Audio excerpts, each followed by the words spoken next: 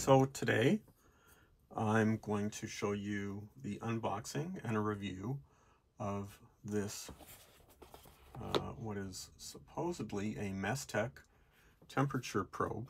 Now, I don't know if you can tell from the model code down here, but this is let's say the full featured model. It has ambient temperature, and it also has a probe, humidity. So this sort of is supposed to do it all. I kind of splurged. The box is pretty nondescript. Have a vague idea of what's inside. So let's look what's inside. Okay, so we have an instruction manual. I certainly hope I don't need that. Oh, lots of blank pages there. Okay, so a few pages. Hopefully I'll be able to figure it out. There is a temperature probe here. Not the usual kind of probe, but we'll read out more about that. And then there's sort of a holster style pouch. And that's everything in the box. The pouch is not really very soft, but that's okay. It's got a loop here that you can slip on your belt if you're so inclined. Some padding on the inside, some Velcro. Temperature probe itself, and plastic. Let's see, is there anything else inside there? Doesn't seem to be anything else inside. Nope. So here it is. Laser radiation. Don't look into it. That's a clever thing. Probably have to put a battery in here. It does not come with batteries, I guess. Nope. Requires 2 AAAs. I'll get the batteries in a second. And then we'll see what the display looks like. A little bit of gunk there on the display. And let's, like I said, it's a Mestek infrared thermometer. And it has a pretty good temperature range from -50 Celsius to 800 Celsius. So let's get some batteries, put it in, try this out. All right, got 2 batteries in there now. Close that up. Let's just pull the trigger, turns it on, and we can see we've got some readouts here. The top reading is the ambient temperature. So it's about 19.6 Celsius here. Then we've got 47% humidity. It has some sort of a dew point calculation, which is the 3rd one. And then the bottom reading is the emitted, or the sense temperature. So it's sensing the temperature of my thermal pad at 21.7 Celsius.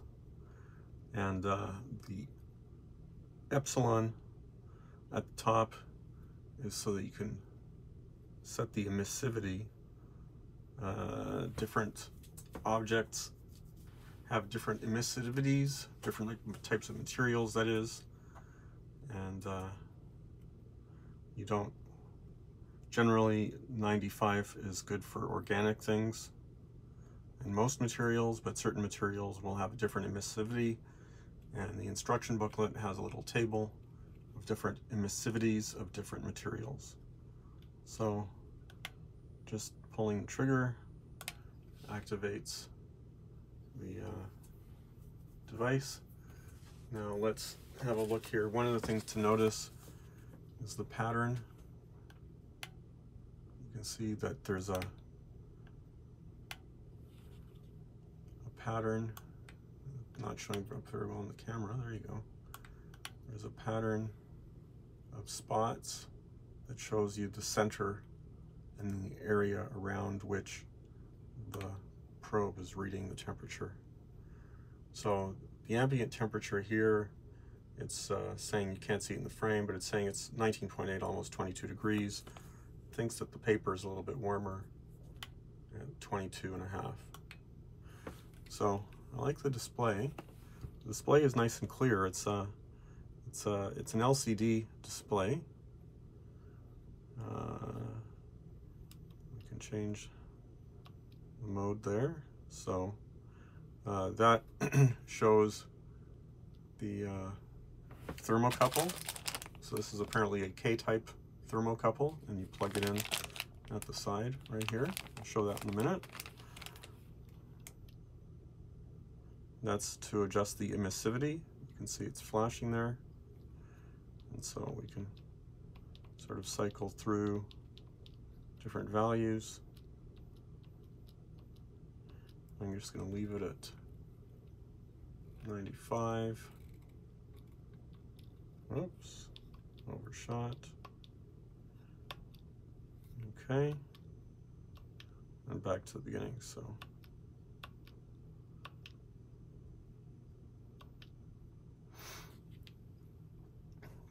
okay, so my plan is to use this when I'm doing some surface mount reflow work to make sure I'm not overheating things. So I'm gonna go and get some hot water so we can try out the thermocouple. But all in all, I really like the appearance of the display. It's nice and sharp, and it's bright. It's hard to get the angle quite right for the camera, but you can see that the display is very sharp and bright and crisp.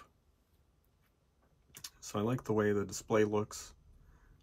You could sort of quibble and say that, you know, if you're using a temperature sensor, you really only need the probe value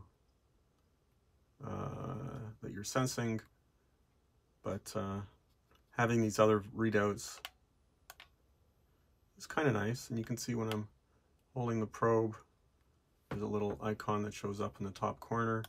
It shows that the laser's on. The H in the other corner. After I let go of the trigger, that shows that the value that's been sensed is being held. So that's the hold label. Pretty nice. I like that. It has a nice feel to it. And the other thing I want to say, I had another temperature probe, and it had that sort of fake rubbery feel, which is really great for the first year. But then after a year or two, that rubbery feel wears off. Well, actually, it doesn't wear off. It gets really sticky. And then you pretty much got to rub it all off with some rubbing alcohol. So this is just simple plastic. It has feels fine. Let's look at the wall here. You can see there are lights up here at the top as well when it's got a reading.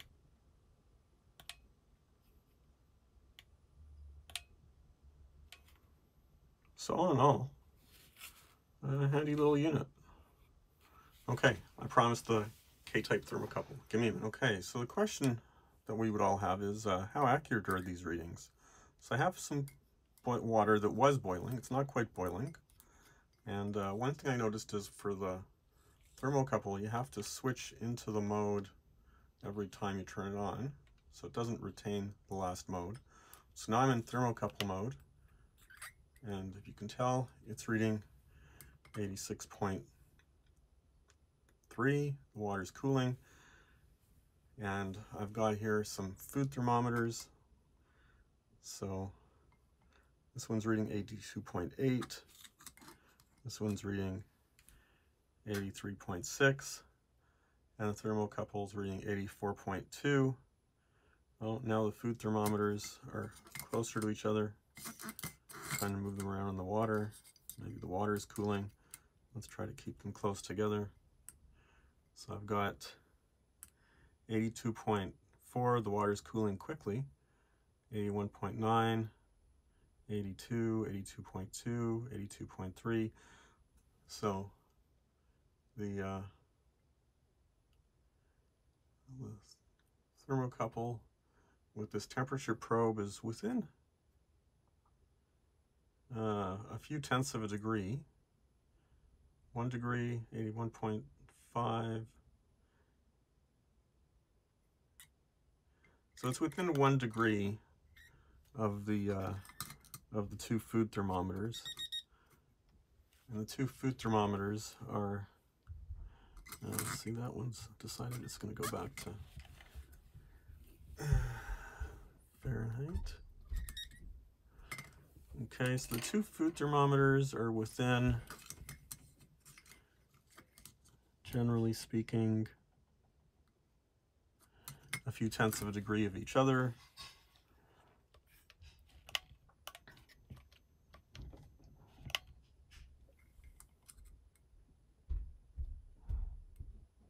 And the thermocouple is within a few tenths of a degree of the food thermometers. So for accuracy, that's pretty good. Now, for the infrared, I don't think I'll be able to pick up the temperature of the water. The laser will go right through. Oh, no, not too bad. I'm not sure what I'm picking up exactly, but a few degrees off. We'll have to find some surface with a good reference temperature, which is always hard to figure out in order to determine what the accuracy is. But on the thermocouple probe, in any case, the accuracy is pretty decent when I compare it relative to a couple of food thermometers, so I'm pretty happy with that. Pull that out. Let's turn it off now. And I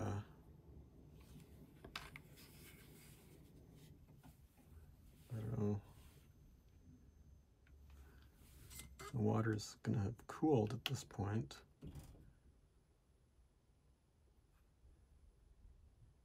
But picking up about 70, 69 degrees. The food thermometers are about 74. Right now I'm kind of not into the water. So I think water has a slightly different emissivity. Let's check that out. So water has a 93 emissivity. So let's adjust the emissivity here for water.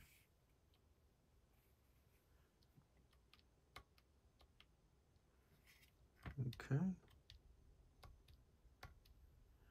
Okay, so now I've adjusted to the emissivity of the water. Let's see if that gives us a better reading.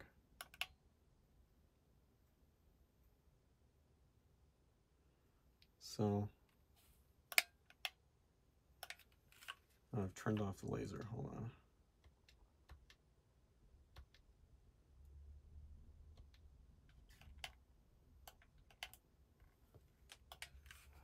Okay, well, let's see. So I've got 72 roughly on the food thermometers.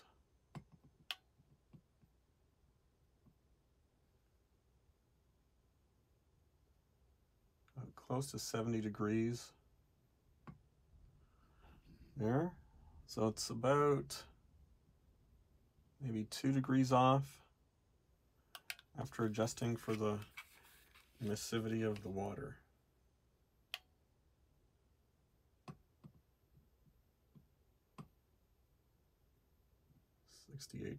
.2 there. Your food thermometers are about 70, 70.2. Of course, I might be picking up the surface temperature if I swirl these around a little.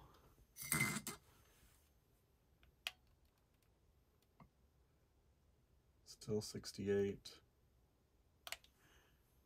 Yeah, so it's about a degree or two high relative to the food thermometers for that. So in the scheme of things, that's not too bad. Not too bad. I have to look at the specs for what the manual says.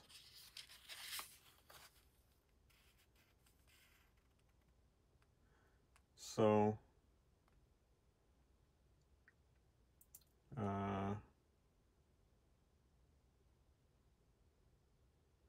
so it says that the reading is about plus or minus 1.5% accuracy, or about 2 degrees Celsius.